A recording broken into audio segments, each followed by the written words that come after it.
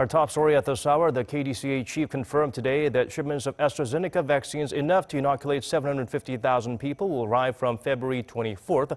The decision on whether to give the AstraZeneca jab to those 65 and up, health officials here will announce the final stage of a three-phase review on Wednesday this week.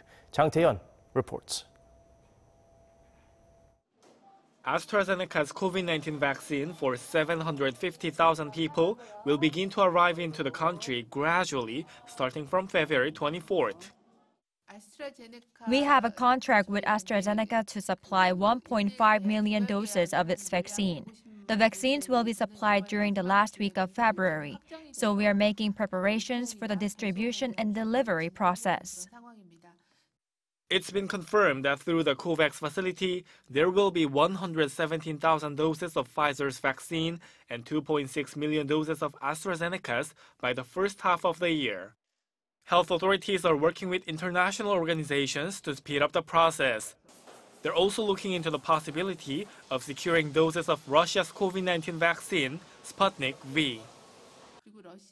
Regarding the Russian Sputnik V vaccine, we have to consider securing additional doses because there is uncertainty about the variants as well as with vaccine supply.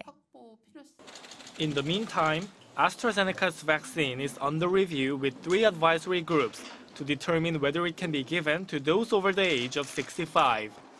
2 reviews have been completed, and the country's Ministry of Food and Drug Safety will announce the findings from the final review on Wednesday at 2 p.m. Prime Minister Jang Taehyun said Monday that if there are any problems with giving the AstraZeneca's vaccine to older adults, other types of vaccine can be administered instead. Jang Taehyun, Arirang News.